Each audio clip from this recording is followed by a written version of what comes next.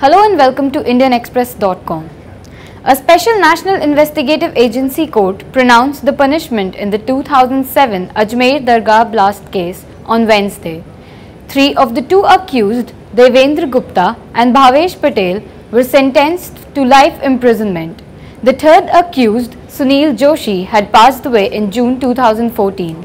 The court had convicted Gupta and Patel under various sections of Indian Penal Code for criminal conspiracy and under sections of Explosive Substances Act and Unlawful Activities Prevention Act. The blast, which took place at the Dargah of Khwaja Moinuddin Chishti in Ajmer on October 11, 2007, killed 3 pilgrims and injured 15 others. Several people, including Swami Asimanand, had been convicted in the case but were later acquitted due to lack of evidence. At least 149 witnesses were examined in the case along with 451 documents. The National Investigative Agency also filed 3 supplementary charge sheets in the case.